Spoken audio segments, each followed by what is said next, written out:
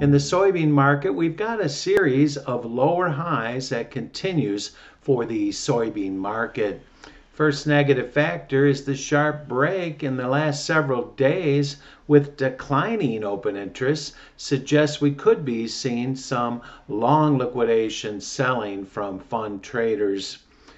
While traders worry about the supply threat of the hurricane last week, the loss of export and crush demand due to the impact of the storm is a bearish short-term factor for the market and keeping those sellers active. Crushing plants were closed in the south and soybeans headed for those plants or soybeans heading for the export market will be backed up in the country for a short time frame.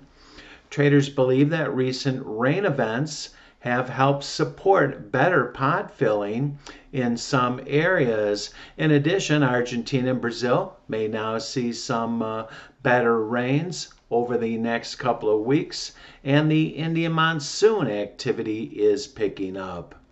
November soybean resistance is at 1305 and a quarter with 1253 and a half as next good support.